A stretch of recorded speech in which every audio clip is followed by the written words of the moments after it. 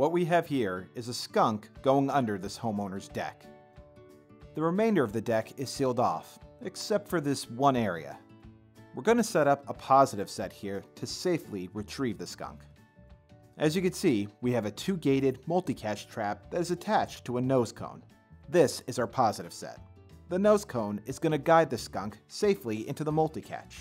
We call it a positive set because we are positive that the targeted wildlife, in this case the skunk, will enter our device.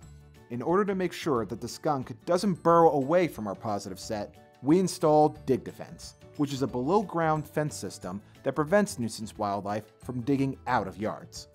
We also set up a baited trap nearby. Once we retrieve the skunk, we'll relocate it to a new humane environment, fill in the burrow, and then finish installing Dig Defense to prevent any future intrusions.